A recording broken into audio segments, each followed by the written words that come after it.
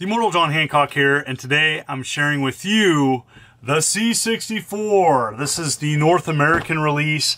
I purchased this off Amazon, and I'm super excited to finally have this in my possession. I've been wanting this for over a year. The supply is super limited on this. So in today's video, I'm going to be unboxing this and sharing with you my initial thoughts. I'm going to be sharing some games, some homebrew games running on it. Let's take a look. All right, so here's the North American packaging. I waited so long to get this. I am very excited about the VIC-20 support, which the C64 full-sized unit has support for. So playing VIC-20 games is important to me. I'm going to show in a later video how to properly install VIC-20 games to this. And so this is the North American box. Here it is compared to the C64 mini box. Let's open this up. And inside the packaging, it's got kind of like a cover for the actual unit. That's kind of cool. I was really curious to see how close the C64 was to the original, and it's pretty close. A little different. Some people have talked about kind of the plastic being a little less quality, but pretty close. 4 USB ports. You can add lots of different things to this. There's more information about that on their website. Fully functional keyboard, and that's a big deal. That's what makes this full-sized computer such a big deal for hobbyists and enthusiasts. Here is the updated joystick that has micro switches, and so this is improved from the C64 mini joystick that they included. And so this is what you use to control games and multiple functions on the C64. You can use additional peripherals and controllers as well. And so the additional things included, opening this up, you have an HDMI cable, nice to see that, as well as USB power brick and cable, and it's really nice. Everything's included to hook this up. Here is the quick guide. There's an extended guide on their website talking about additional functions and things, as well as there's a Facebook group, as well as other hobbyist groups out there that can really help you with, understanding the potential to unlock. Here is this compared to the C64 mini. The C64 mini is an alternative for people that just want to check out some C64 games. It is a lot more affordable. Here it is compared to a Commodore 64 original. The color is pretty close. They did a good job of getting it pretty close to the original. Not exact, but I think they did a good job. That there was a lot of passion making this product. Here's the backside. As you can see, pretty close. Some less vents, as it doesn't need it. Here is the controller of the C64 mini compared to the full-size one. The updated one is on the left. Here we go, jumping right into the startup. You can choose your language, and you can choose the speed. And so I'm going to choose 60 Hertz because this is North American, and so you're going to have options there. You can choose a carousel or a basic. You can choose screen size, aspect ratio, if you want scan lines or not. There's lots of different options here, and so really it's customized to how you want to run it.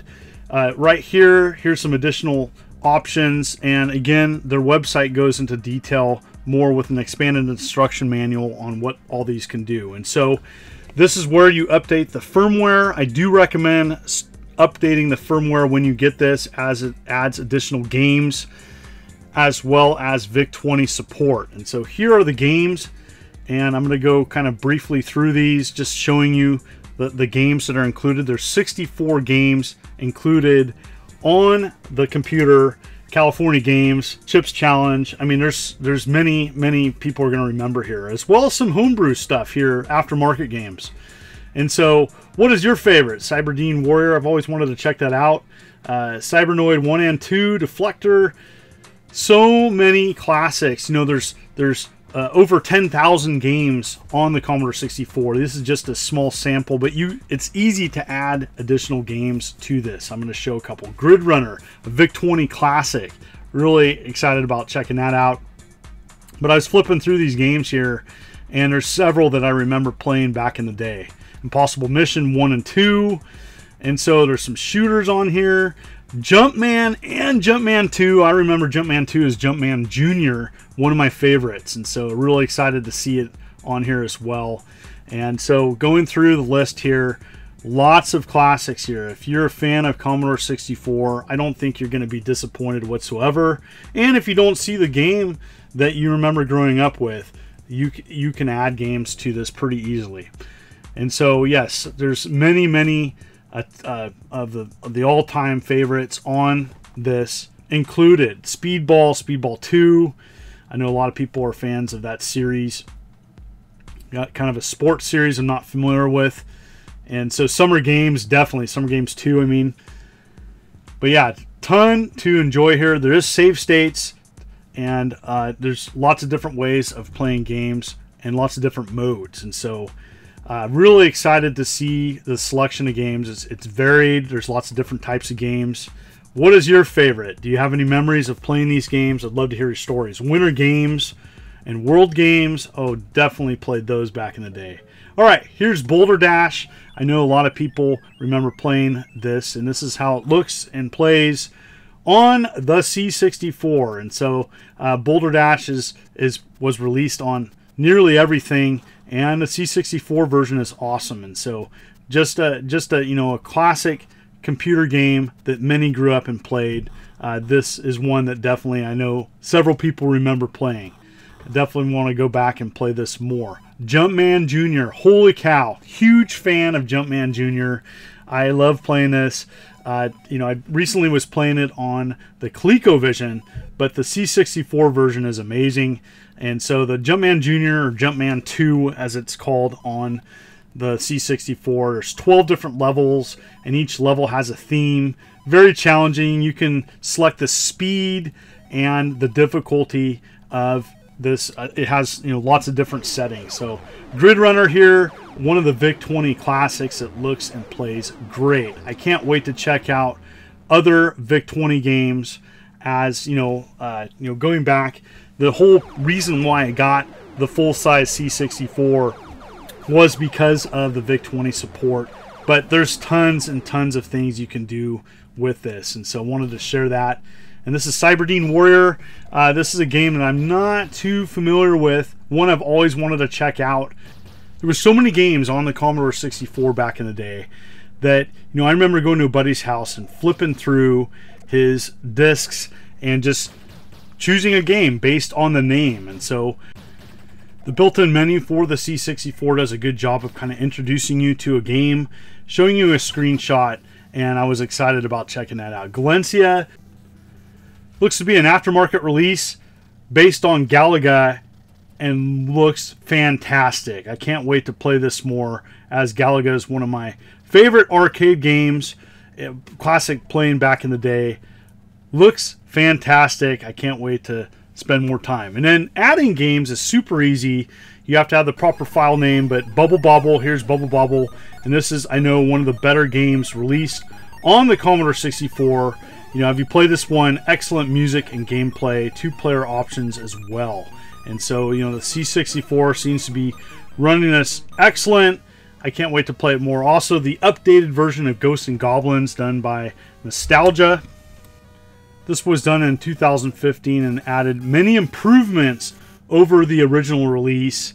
And really excited about playing this more, on the C64. Looks great.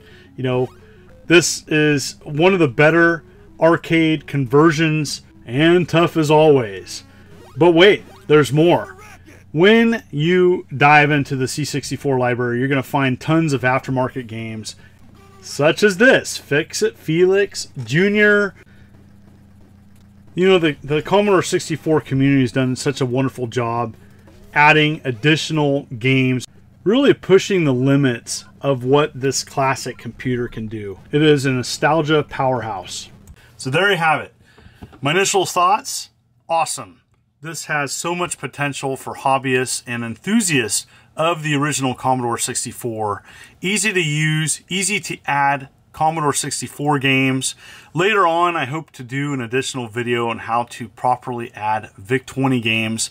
I just wanted to share some games on the actual unit as well as some homebrew. And so what did you think? What are your favorite Commodore 64 games or memories of the Commodore 64? Have you picked this up? Are you wanting to pick it up? Comment below, and as always, thank you for the ongoing support. If you like what you see, consider hitting that like and subscribe button and clicking the bell as I'm uploading videos every week. You folks are wonderful and beautiful. This is the Immortal John Hancock, and you have a good day.